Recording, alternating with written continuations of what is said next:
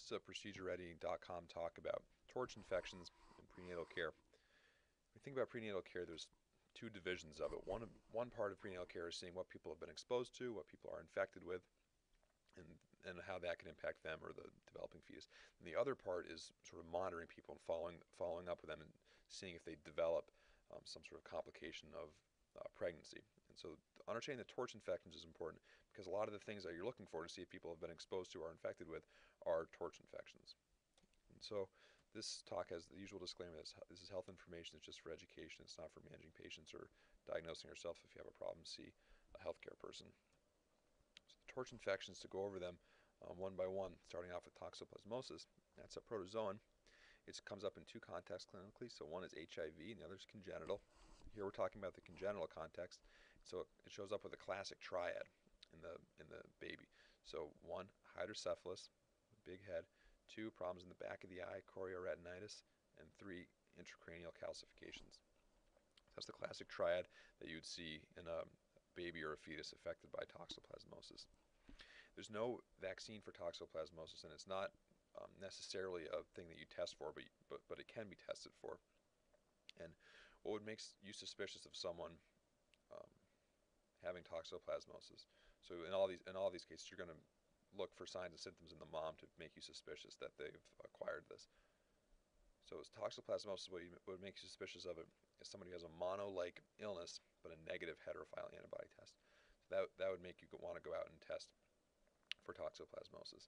And with toxoplasmosis, the important part for the developing fetus is the seroconversion. It's not having been exposed, years ago or before you were pregnant. It's the seroconversion, and the later it happens along in the pregnancy, the worse it is. Where you get toxoplasmosis most commonly is from cats, like changing litter boxes, and also from undercooked meats.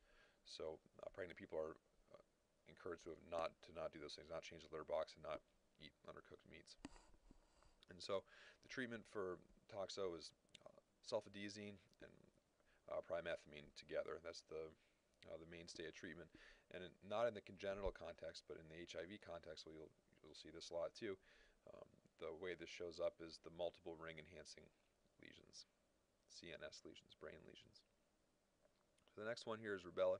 That's an RNA togavirus. Also comes up in two contexts. So one is as German measles, and the second one is congenitals, which is what we're concerned about here. And so just like toxo, rubella has a classic triad. So the three things that can show up with are a PDA, problems with the eyeball, cataract, and also deafness.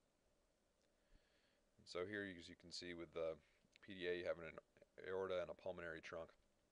Just by way of review, a PDA is a connection between the pulmonary trunk and the aorta. So it's a patent ductus arteriosus connecting with the blood that would go from the right ventricle up to the pulmonary trunk, and then it would go into the aorta instead of going to the lungs. So that's the PDA there, and you can get an antibody titer for this, and there is a vaccine for it. And so moving on, there's CMV. It's DNA. It's a herpes virus. It comes up in three main contexts. So there's transplant, HIV, like Cmv retinitis, and then also congenital. And so in the congenital case, the things that CMV can do are seizures, again, the hearing loss, and skin findings, petechial rash. There is no vaccine for this, like toxo, but it can be tested for. And if people are trying to avoid getting this, if they're negative, then one thing they can do is try to avoid daycare. That's one of the main ways that people get CMV, is being around little kids in a daycare type setting. HIV, RNA retrovirus. Here, for what it does, I just put a picture of acid-fast cysts or cryptosporidium, because HIV causes recurrent infections and diarrhea, and cryptosporidium is an infection that causes chronic diarrhea. So testing for HIV, there's two types of testing. So there's a screening test, which is looking for the antibody. So that's the ELISA. And there's a confirmatory test, which is the Western blot, and that's looking for the protein. HSV, it's a DNA herpes virus. It causes a temporal encephalitis. There's no vaccine for this.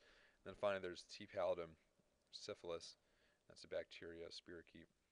And I think about the screening for HIV and T. pallidum in kind of a similar way. So there's the RPR and the VDRL, which are screening tests, and they're also looking for antibodies. And then you could follow them up with a confirmatory test, which is looking for actual antigen, actual protein from the infectious agent there. I forgot to mention the treatment for CMV, scancyclovir. And then as a bonus question, there's 3 spirochetes that are it's good to know about and just be able to name them. So we talked about one, so it's the syphilis T. pallidum spirochete, and the other 2 are Borrelia and Leptospira. So those are the 3 spirochetes. And so that is the conclusion of this talk, and thanks for watching. Visit ProcedureReady.com for more, and check out 52kids.org and consider making a donation. Thank you.